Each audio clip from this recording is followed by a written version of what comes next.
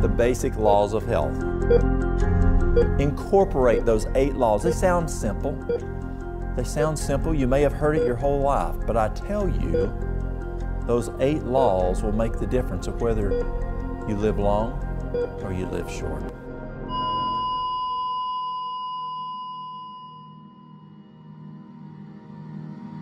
The things that you can grow in your garden, that you can put in your kitchen, that's where your medicine cabinet should be.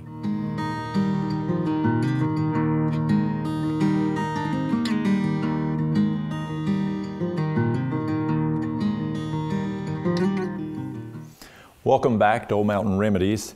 In this session, we're going to look at how to treat stress and anxiety naturally. Anybody have stress? But let's first start with prayer. Our dear Heavenly Father, Lord, we thank you so much for giving us natural remedies that we can address many issues, but stress and anxiety, something that is overwhelming folks around the world. As we look at these natural remedies, we look at the causes and we look at how to address it. Lord, give us wisdom.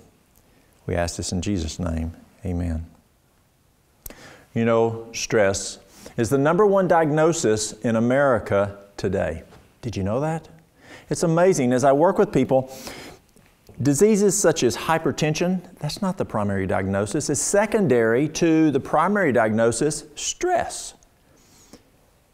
Cancer, I believe a major cause of cancer today, a major cause, if not the most cause, is stress. Let's take a look. We're first going to take a look, and we're going to look at the effects on the body. What are the effects of stress and anxiety on the body? Then we're going to take a look at how to address it naturally, how to treat it. The relationship which exists between the mind and the body is very intimate. When one is affected, the other sympathizes. The condition of the mind affects the health of the physical system. If the mind is free and happy from a consciousness of right doing and a sense of satisfaction in causing happiness to others, it creates a cheerfulness that will react upon the whole system, causing a freer circulation of the blood and a toning up of the entire body. It's very interesting. It says a freer circulation. As we look at what's important in the body, the key to health is the quality of the blood and the circulation of the blood. Very critical as you look at cause and effect. A great deal of sickness which afflicts humanity has its origin in the mind and can only be cured by restoring the mind to health. There are very many more than we imagine who are sick mentally. Heart sickness makes many dyspeptics. For mental trouble has a paralyzing influence upon digestive orders. Have you ever found that? Have you ever found that when you're stressed, it affects your digestive system? We're learning more and more today as there's more and more study. Scientifically, there's a relationship which exists between the mind and the stomach, and between the stomach and the mind. The mind controls the whole man. All our actions, good or bad, have their source in the mind. It is the mind that worships God and allies us to heavenly beings. Yet many spend all their lives without becoming intelligent regarding to the casket, jewel casket, that contains this treasure. And this is the major thing. As we look at the mind, what's really, really important, that is what we have our connection between ourselves and God. 9/10 of the disease from which men suffer have their foundation in the mind. That doesn't mean we're crazy or we're mental. It just means that as we look at stress, anxiety, it starts here. And if the #1 diagnosis in America is stress, do we all have mind problems? If we're stressed, absolutely, because the problem's origin is in the mind. As I work with people who have stress, I tell them we're dealing with a brain issue. We've got to fix the brain. As I work with people who have anxiety, I tell them, we've got a brain issue here. We've got to work with the brain. As we pull out all the stops to figure out what's going on with that brain, to provide it the resources that makes that brain work more efficiently, we see anxiety, we see stress, we see depression, we see bipolar starting to correct. And that's what we're going to look at today. What is stress? Stress is the body's response to a real or perceived threat or stressors. It does not even have to be real, but if you perceive it as real, then it's stress. Have you ever been going down the road? You're going down the road, you're late. And as you're driving down the road, all of a sudden you see somebody pull out. And he whips in behind you. You ever have that feeling? And here he comes right up on you. Oh no. And then he whizzes past you. He's after someone else. Whew. Was he after you? No. But did you perceive he could be because you were going a little over the speed limit? Absolutely.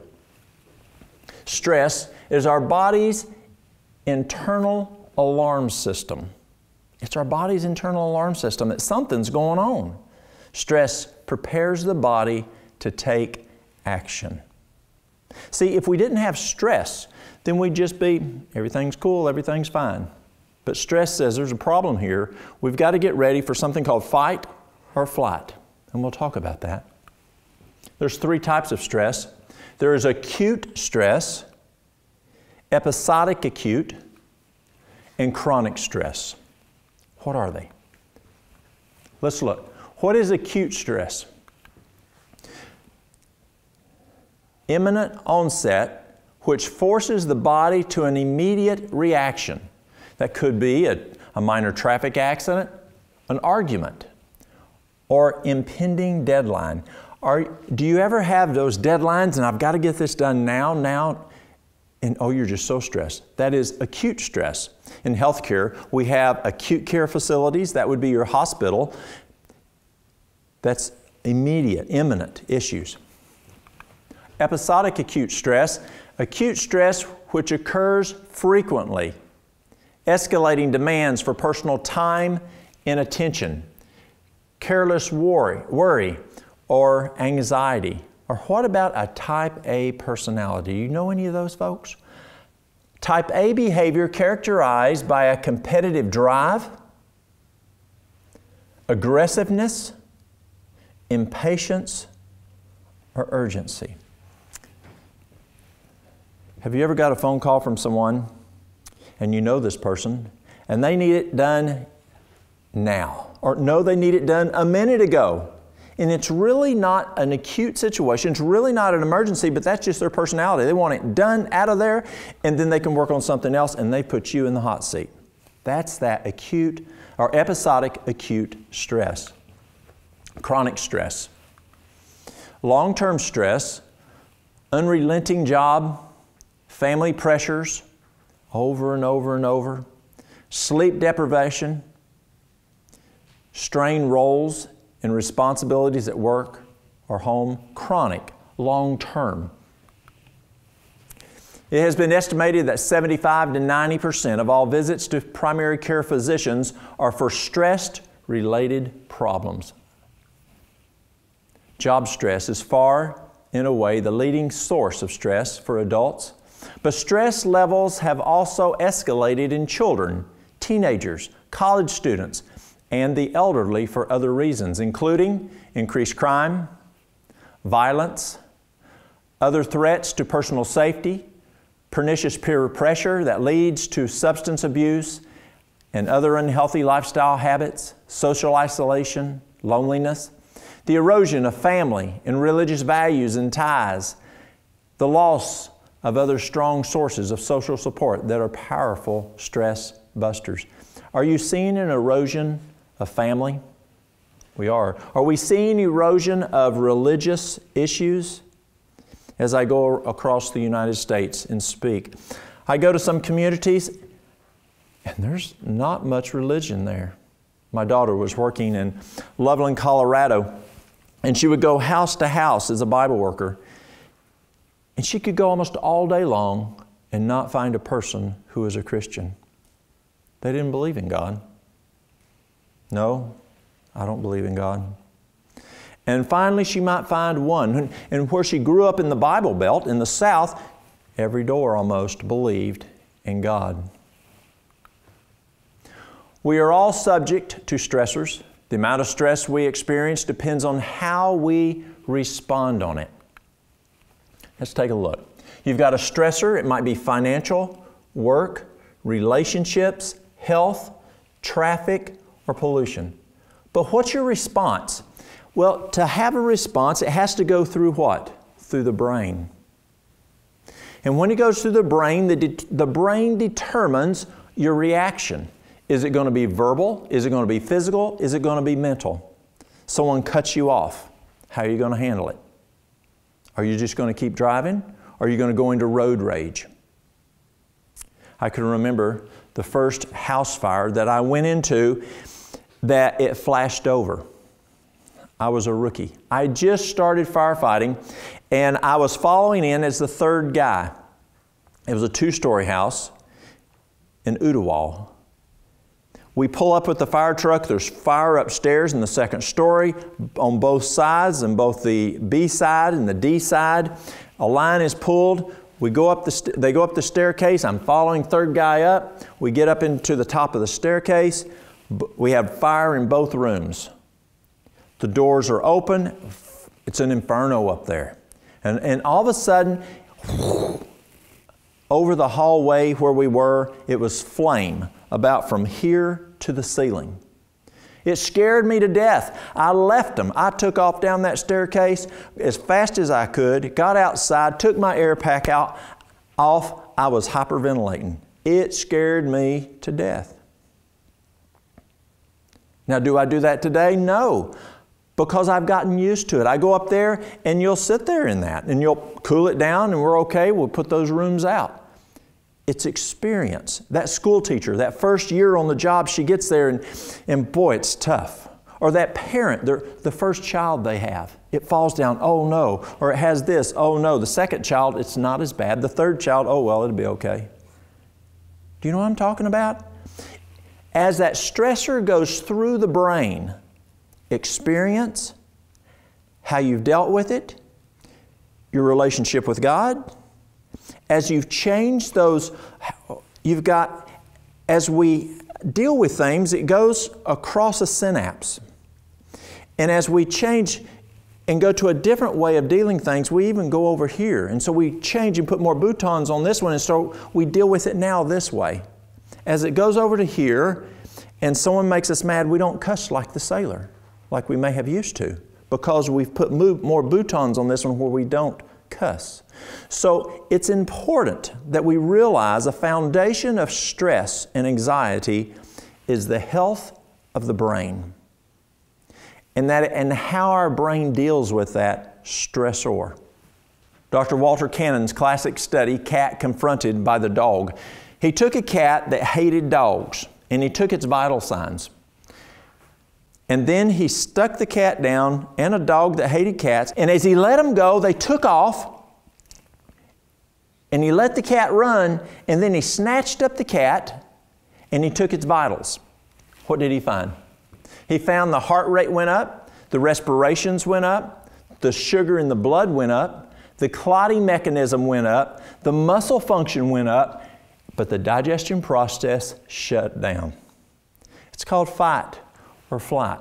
The human reaction to stress, increased heart rate. These are the physiological changes. Your heart rate goes up, your blood pressure goes up, your respirations go up, hormones and adrenaline go up, blood sugar can go up, the blood clotting mechanism, the bear's chasing you. So it could be an injury, so it's a clotting issue. Have you ever wondered why a person with stress is more prone to a stroke? Well, he's more clotted. The increased muscle function, queasy stomach, nervous perspiration, headaches, sporadic eating, increased hunger, less appetite, depending on what their personality, changes in sleep habit. But here's what happens. All those others go up, but these two change. It shuts down the digestive system or reduces it significantly. And Harvard University found that it shuts down your healing process. Your immune system drops. Your healing process shuts down. Did you know, when a lady goes to the doctor and they do a mammogram and they say, ooh, I think we may have something here. We need to do a biopsy and we're going to send that off to the path lab. They do the biopsy, they send it to the path lab.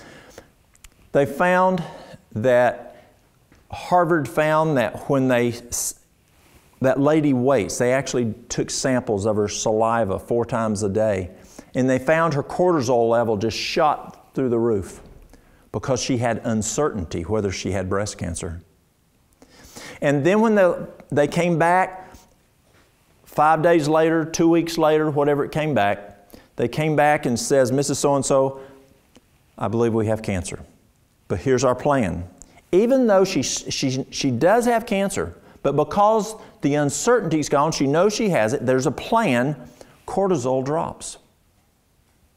So it's a reason that we need to have those results come back a lot sooner, because the healing factor totally almost shut down according to Harvard University. And she needs it then. She's got cancer. Under stress, the body releases cortisol and adrenaline, which raises the blood pressure and prepares the body to do battle. When physical action is taken, the body uses up the stress hormones in the blood, reducing stress and relaxing the body. Have you ever found when you're stressed that if you go and take a walk or a fast stroll, the stressor comes down? It works. You're lowering the cortisol level. When physical action is not taken, such as when we're sitting at our desk and we're stressed out, stuck in traffic, that's a tough one for me. I don't have any patience for traffic. I'm glad I don't live in New York City. Hurrying to finish our taxes before midnight, you ever been there? The stress hormone and chemicals in our blood remains for long periods of time. If you're stressed all day long, that means all those physiological effects that we just talked about are going on in your body. And you wonder why you're worn out at the end of the day.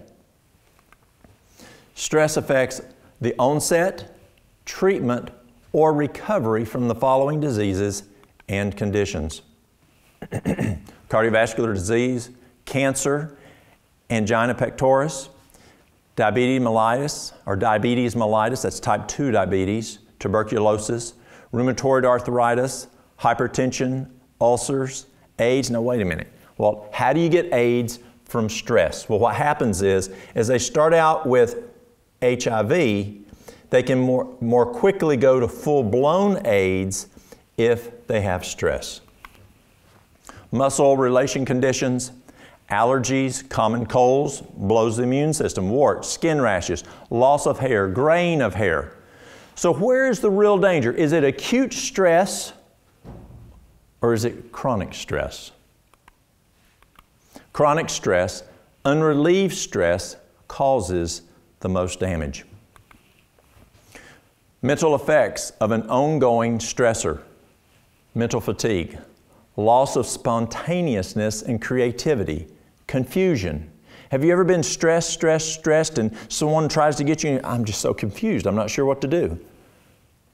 Forgetfulness. If you have chronic stress, it can cause you to forget things. Difficulty in making decisions. You're pushed, and they want a decision, and you're just, I'm not sure what to do. Anxiety, absolutely. Depression, lowering of self-worth, lower intellectual functioning. Your brain just doesn't work as well. The intellectual functioning diminishes under stress. Boredom, emotional hypersensitivity. Have you ever found a person that when they're really stressed and you come up and ask them a question, they just blow up? And you say, she's having a bad day today, just leave her alone. That can happen. Feeling of isolation and alienation, tendency towards suppressed feelings, withdrawal, or maybe aggression, or maybe quick temper. Have you ever found folks who have a lot of stress have a short fuse? Yes. So these are the effects. What about the mental effects of an ongoing stressor? Loss of control, increased risk-taking behavior, increased drug use and abuse. We see that a lot. Have you ever heard a person say, "I'm glad I don't drink"? Did you know just 1 minute of anger suppresses your immune system for 6 hours? Isn't that amazing? You're on the telephone and you're talking to someone, an irate customer calls in and they blast you and you get all angry. You just wiped out your immune system for up to 6 hours. You're driving down the road and someone cuts you off and boy, you just lowered your immune system for up to 6 hours. You're in a conversation. Just had a situation the other day. Husband goes home for lunch. Wife goes home for lunch. They get into a fight and a very devastating event took place. The anger that just took place. So part one, we looked at the effects of stress on the body. But we probably pretty well all know those things because they've happened to us. But the real question when you're here tonight is, what do I do about it? How can I address my stress effectively? How can I address my anxiety effectively, but naturally? Not taking the drugs, not taking those things that could be harmful to me. So let's take a look at natural treatments for stress and anxiety. This is the first one I look at. A merry heart doeth good like a medicine, but a broken spirit drieth the bones. I was speaking in New York City, just north of New York City, and we'd sing this song, A Merry Heart Doeth Good Like a Medicine, at the beginning of each of the lectures. And a lady stood up, she was a physician from New York City, and she says, "I need to tell you something." She says, "I'm a physician and I specialize in bone marrow. And when people are happy, there's a chemical that comes out of the bone marrow that builds the immune system." She said, "But if people are not happy, if they are stressed, anxious, depressed, that chemical does not come out." She said, "You are so right." That comes to us from Proverbs chapter 17, verse 22. Disease is sometimes produced and is often greatly aggravated by the imagination. Many are lifelong invalids who might be well if they only thought so. I had an aunt that way. Anybody came by that was sick, she'd go up to Mayo and figure out if she had it also. But what about what it talks about there? Disease is sometimes produced and is often greatly aggravated by the imagination. That can happen. Where a person's really not that sick, but it's up here. Courage, hope, faith, sympathy, love promote health and prolong life. Would you like the answer? Would you like to know what to do? Take your pen out and write these down. This is very important. This is guaranteed stuff, 100% guaranteed stuff. If you will have courage, if you will have hope, if you will have faith, remember we talked about trusting God, if you will have sympathy, if you will love, it will promote health and prolong life. A contented mind, a cheerful spirit is health to the body and strength to the soul. It's simple, y'all. Yes, it may be challenging to do that, but you know what it is? It's a dying to self. It's being broken, where you are not the important thing. Sometimes that's tough. Gratitude, rejoicing, benevolence, trusting God's love and care, these are health's greatest safeguards. The relation that exists between the mind and the body is very intimate. When one is affected, the other sympathizes. The condition of the mind affects the health to a far greater degree than many realize. Many of the diseases from which men suffer are the result of mental depression, grief, anxiety, discontent, remorse, guilt, distrust. All tend to break down the life forces and to invite decay and death. So mental depression, but look at grief, anxiety, discontent.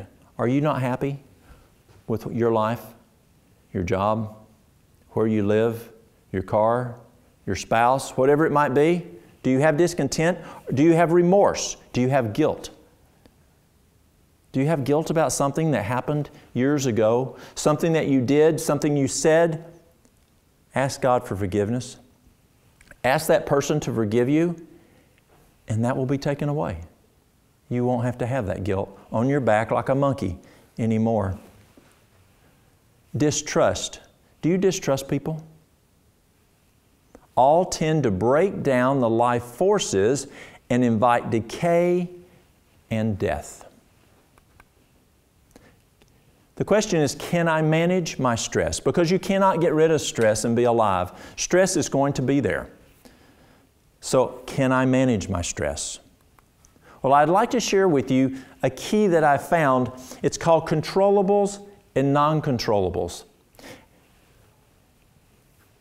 As we look at finances, there's things in your home that are controllable expenses and non-controllable expenses. What are some of the controllable ones? Well, let's look at the non-controllable ones first. It might be taxes on your land. Is that a non-controllable? There's not a thing you can do about it unless you move somewhere else. Or maybe you have to drive X far to work every day and there's no option, so you got to spend so much on the gas. Or maybe it's controllable of what car you have to what that cost of gas is. Yes, we have to have electricity, but are you leaving the lights on? What's the temperature that you're setting your thermostat at? What kind of food do you eat? Yes, we got to eat food, but do you go out to eat every day? Are you staying in the house, coming home and making food that you bought at the grocery store? You take your own meal. That can control cost. So there's controllables and there's non-controllables. So what are they? I have found there's 8 controllables that you can do that will affect stress. The first one is nutrition. The second one's exercise. The third one's water. And we've talked about this already before. Sunshine, temperance, fresh air, and rest. These are controllables that you can either do or not do, and they will have a tremendous impact on the level of stress which you have. Let's look at nutrition first. The increased amount of adrenaline that is suddenly released into the body during stress causes the body to mobilize and quickly utilize important vitamins and nutrients such as amino acids, B vitamins, vitamin C, minerals like magnesium, potassium, and phosphorus. So when you're stressed, you unload these nutrients. It is therefore critical to ensure adequate and constant replenishment of these important nutrients during times of physical, emotional, and psychological stress. So how do we do that? We can, in our food, if you're eating healthy food, sometimes you may need to do it through supplementation, but I first choose food, and we'll look at that. Today, most individuals lead chronically stressed lives. Without a sufficient intake of essential minerals and vitamins through a healthy diet and supplements to compensate for their body's increased need, many are very vulnerable to the damaging physical effects of stress. So we looked at if when we do have stress, we're going to lose those nutrients. If you don't replace those nutrients, then you're going to really be in a tough time because it takes what you're depleting many times required for you to be able to be ready for that next stressor. Vitamins. Vitamin A, B-complex vitamins, huge. This is huge. Vitamin C. Vitamin A plays an important role in maintaining immune function. As an antioxidant, it protects immune function by helping to maintain the integrity of epithelial barriers to infections. It also activates phagocytes and cytotoxic T cells. Studies also show that vitamin A confers a protective effect against peroxidation in the heart and brain. And peroxidation is believed to be a risk factor for heart attack and stroke. So if you're losing the vitamin A through stress, then you're going to have a challenge here with the heart because of peroxidation that increases the risk factor for a heart attack and a stroke.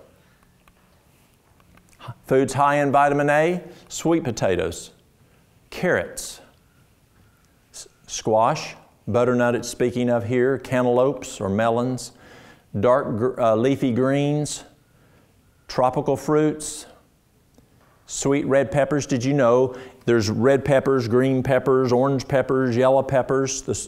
The red ones are the most nutritious. Dried apricots, romaine lettuce. All of these are high in vitamin A, B-complex vitamins. What foods are high there? B-complex vitamins are necessary for numerous body processes, including but not limited to energy production and metabolism. Studies show a positive association between or with intakes of certain B vitamins and health. And I tell you, B vitamins are phenomenal for stress. When people come in to see me for concerns of stress, it's tough sometimes for me to get them to change their lifestyle, what they're eating, get them to drink more water, get them to exercise, get them to trust God, whatever those things are, going to bed early. But I tell you, most people are coming in looking for a healthy pill, and probably ranked order, the best thing I can give them to have the best outcome is B vitamins. Give them a B vitamin for breakfast, for dinner, for supper, and that probably has the biggest effect. Yet, I would rather see them change their nutrition, their exercise, modify those 8 laws of health. Studies show improved thiamine or B1, vitamin B1 status corresponds with improved mood. Niacin, also a member of the B vitamin family, is found to be beneficial for stress-related conditions. Niacin has antioxidant activity, and studies corroborate its beneficial effect in lowering high cholesterol and triglyceride levels and protecting against atherosclerosis. Foods high in B1: acorn squash, navy beans, green peas, nuts, dry roasted soybeans, asparagus. Did you know that I was on the way here, I met a bunch of kids from Greece. They were coming through the airport, and I thought of this story. In Greece years ago, did you know the average person was not allowed to eat asparagus? They weren't. Only the soldiers could eat asparagus because it had so much nutrition and it prepared the soldiers to be strong in case there was battle. Only the soldiers got to eat the asparagus because there was so much nutrition in asparagus. Sunflower seeds. Foods high in B2, almonds, raw brown Italian mushrooms, sesame seeds, spinach. High in B3, avocados, green peas, peanuts, sunflowers, portobello mushrooms. What about vitamin C? Vitamin C is another powerful antioxidant that scavenges free radicals and protects against some of the harmful effects of stress. I believe taking vitamin C every day is very beneficial for us.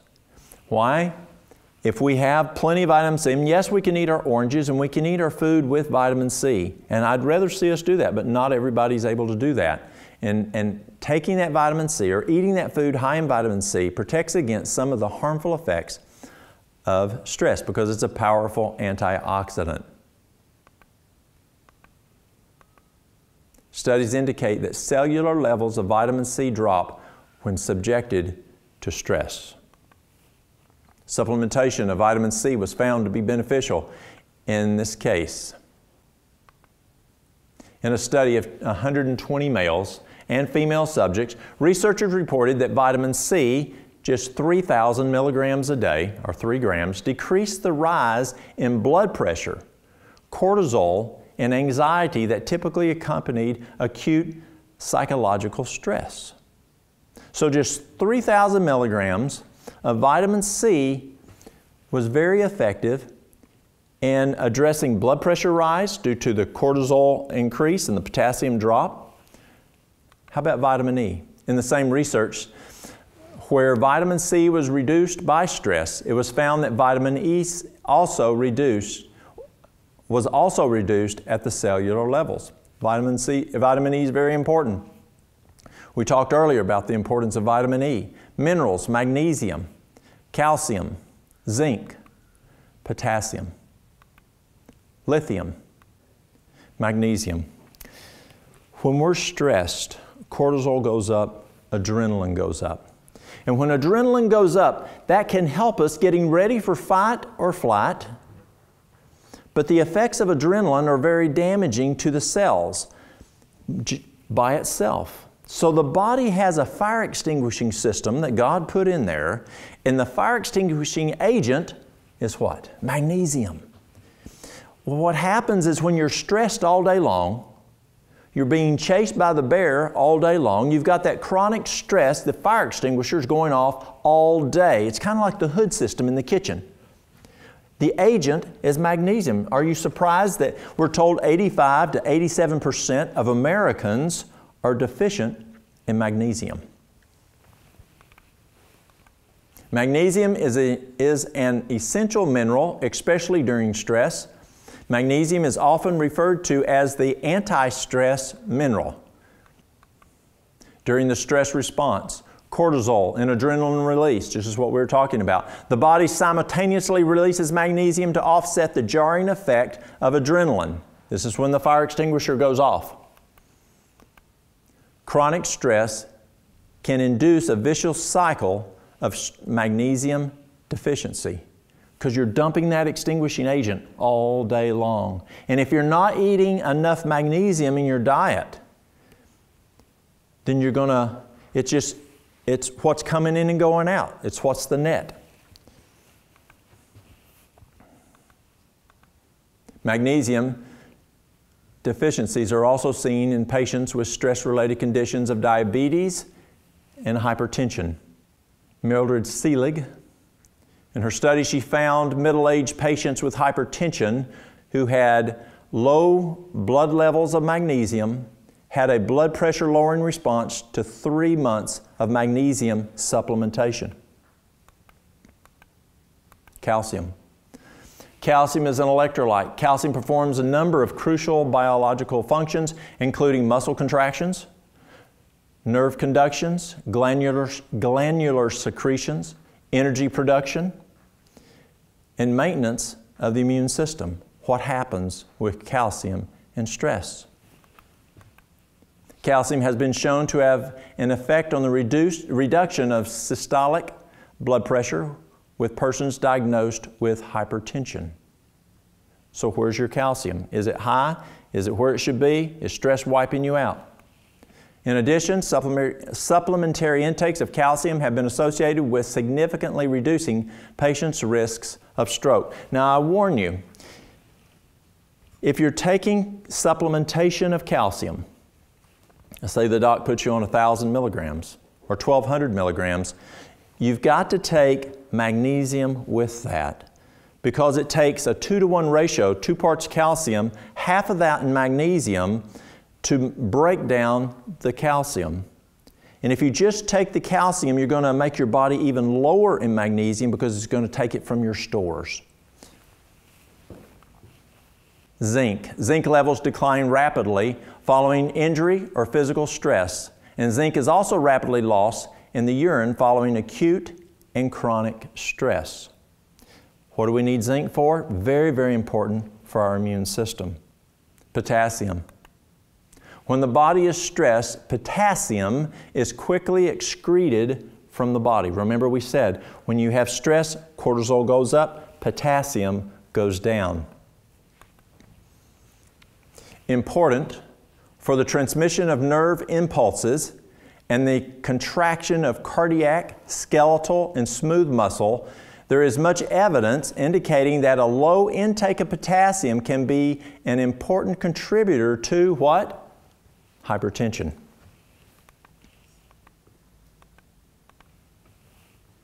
Accumulating evidence suggests that a diet rich in potassium may be protective not only against hypertension, but also against strokes and cardiovascular disease. What's a good source of potassium? Blackstrap molasses, tablespoon twice a day. Or maybe coconut water. Coconut water is very, very high in potassium. Excellent source of potassium. Lithium. Lithium, a trace element, has been found to be beneficial and effective on human behavior in very small quantities. Now, most of us are familiar with the drug lithium, which is not the best thing. But lithium, like lithium aspartate, or better yet, lithium orotate, it's a mineral that's in the soil. And when folks have stress, I have found it, many folks have found it to be very effective in helping you to address stress. Because stress lowers your lithium level, and when you supplement and take that lithium, then it helps you with dealing with stressors. I personally like lithium orotate.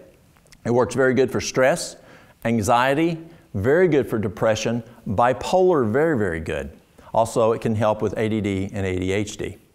How about herbs?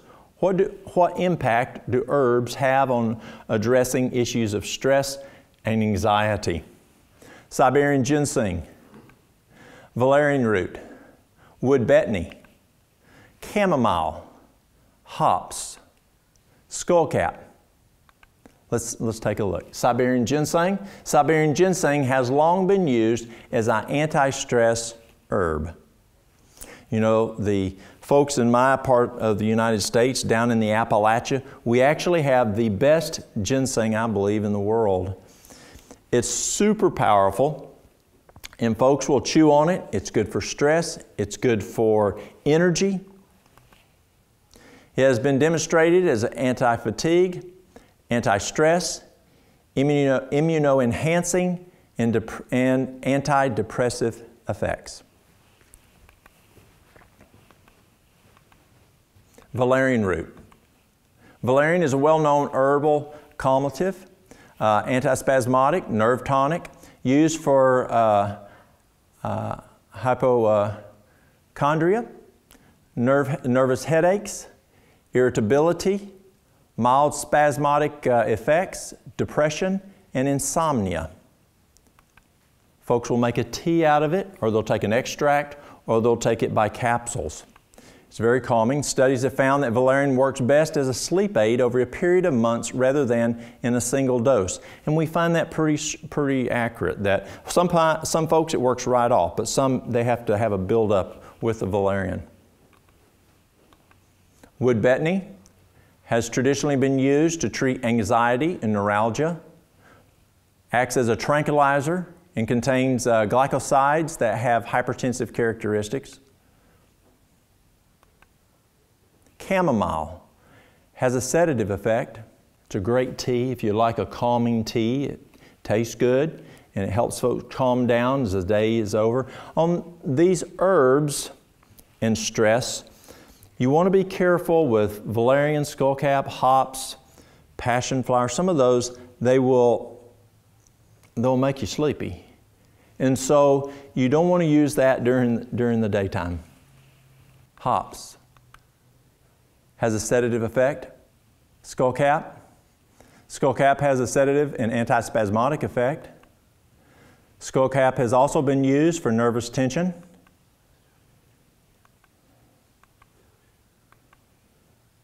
Today, most individuals lead chronically stressed lives without a sufficient intake of essential minerals and vitamins to compensate for their body's increased need. Many are very vulnerable to the damaging physical effects of stress. When we look at that, why is the food deficient? It could be because of erosion of the soil. It can be because the seeds are hybrid and they're not the open pollinated seeds, so you're not uptaking those nutrients.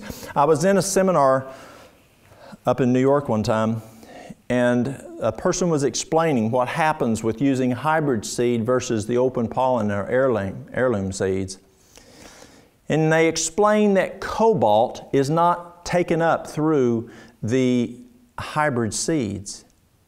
And one of the physicians stood up and said, "That's it. We've been trying to figure out why the human brain is more prone to stress, anxiety, depression, because it is deficient in cobalt." She said that makes sense, because most of our food today come from hybrid seeds, and the hybrid seeds don't allow or don't uptake the cobalt like it should.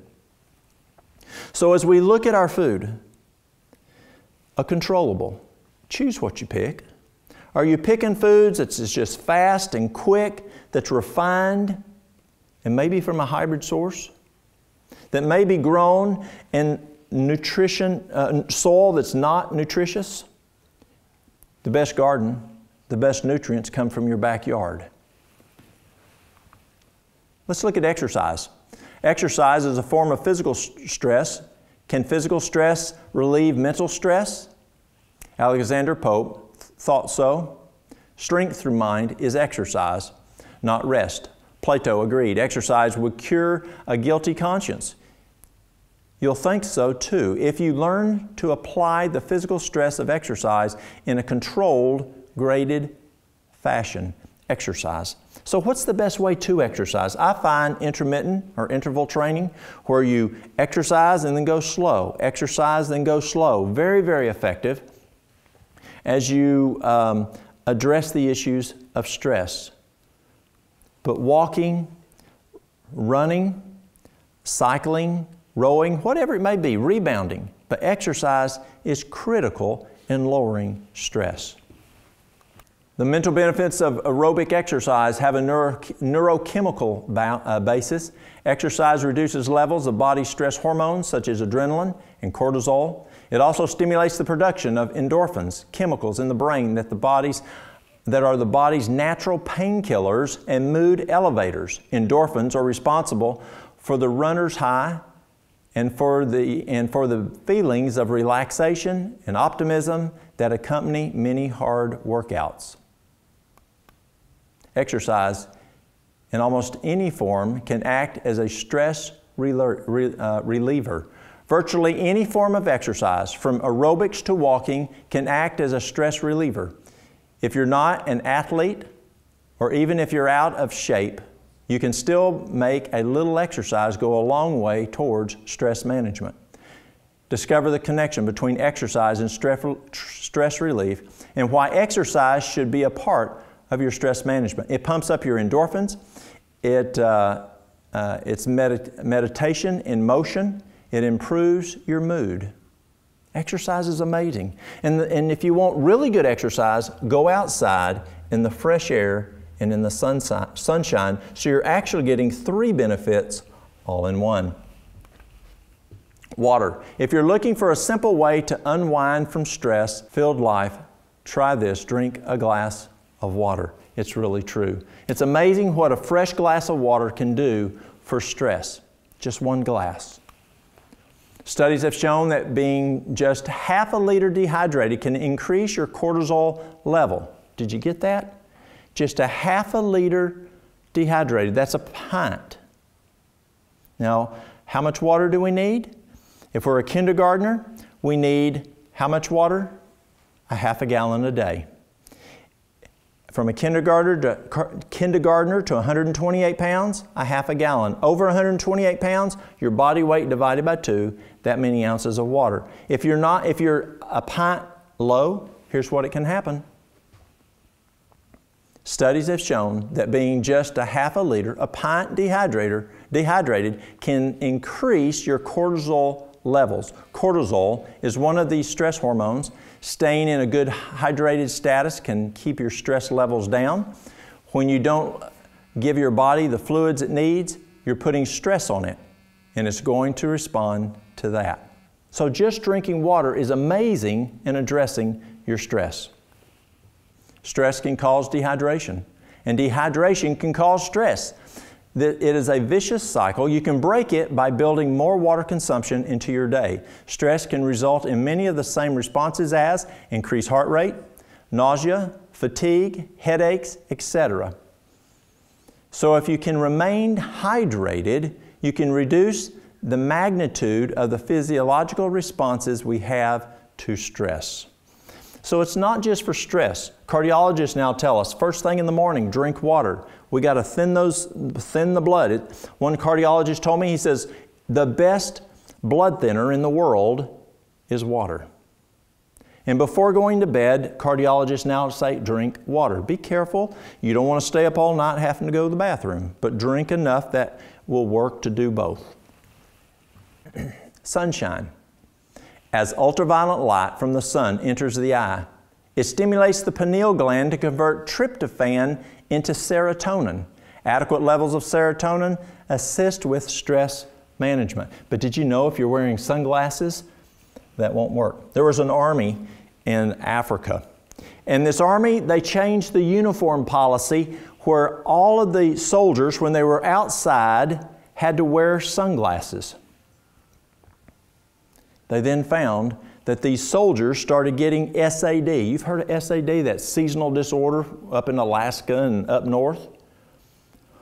They were in Africa. How do Africans get SAD? They got plenty of sunshine. It's because of the sunglasses. They took the sunglasses off, the SAD went away. So yes, if we work outside, we don't want to have to wear sunglasses. I mean, we don't want to have to be out in the sun all day without sunglasses. It can be beneficial. But we need some time during the day that we don't have sunglasses on. Temperance is making the right choices in our day-to-day lives. It's moderation in the good things and total abstinence in the bad things. I used to think that it was okay to have moderation in all things until Walter got old enough and I said, wait a minute, moderation in cocaine is not an option in my family. It's moderation in the good stuff and total abstinence in the bad stuff. So what do we want to abstain from? Tobacco, alcohol, illicit drugs. How about what we listen to? How about what we read and watch? We want total abstinence in those guys. That can affect your stress. Pure fresh air. Researchers at Harvard School of Public Health recently studied the effects of fine particles, black carbon, nitrogen dioxide, and other pollutants on stress. They analyzed data in 987 men and found perceived levels of stress rise when people are exposed to air pollution. I believe that. The association was especially evident in cooler weather or colder weather and in relation to overall particle count levels. Although the researchers noted that the exact mechanism by which air pollution and stress are related remains a mystery, they think that brain inflammation and hormonal activity are involved in the connection between pollution and stress. Stress increases the effects of pollution, and pollution increases stress. It only makes sense to reduce one's exposure to air pollution whenever possible. You know, it's interesting as we look at how the body works. We've got the body over here, trillions of cells. We've got the blood, and then the quality of the blood determines the quality of the cells. And if we're breathing in air that has pollution, it's going to go into our blood, and then from the blood, it's going to go into our brain and every cell in our body. Rest.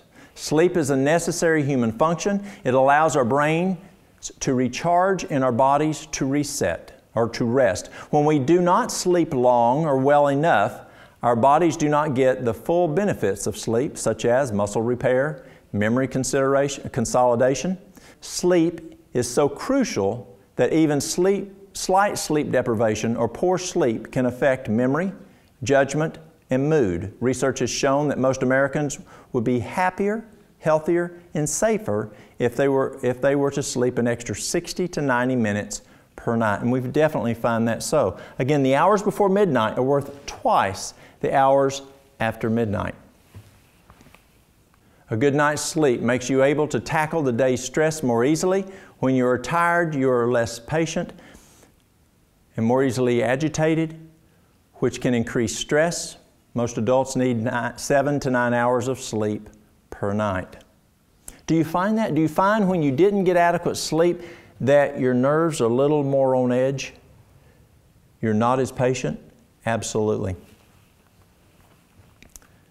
Trust in divine power. Sickness of the mind prevails everywhere. The religion of Christ, so far from being the cause of insanity, is one of its most effectual remedies, for it is a potent soother to the nerves. What's a potent soother to the nerves? The religion of Christ. Peace I leave with you. My peace I give unto you. Not as the world giveth, I give it unto you. Let not your heart be troubled, neither let it be afraid. Isn't that calming? Isn't that give you hope? This earth's becoming crazy, y'all. The stresses of the economy, the stresses of politics. Is there hope? Absolutely, but only through Christ. Come unto me, all ye that labor and are heavy laden, and I will give you what? Rest. Take my yoke upon you, and learn of me, for I am meek and lowly in heart, and ye shall find rest unto your souls. For my yoke is easy, and my burden is light. Key points to remember as we conclude. Stress is natural, normal, and necessary in moderation. There's no way that we can totally get rid of stress because stress is out there. We live in a sin-sick world. We live in a world that's at war. There's a war out there between good and evil, and you and I are caught up in it. How we respond to it, how our brains respond to those stressors, what are our reactions, depends on what? How we take care of our body. Are we doing those controllables? Are we trusting in God? Are we giving it to Him? Stress can build up and put you at risk for serious health problems. Don't try to eliminate all stress because that's just not accessible. Excess stress can negatively affect both physical and mental health. We saw that.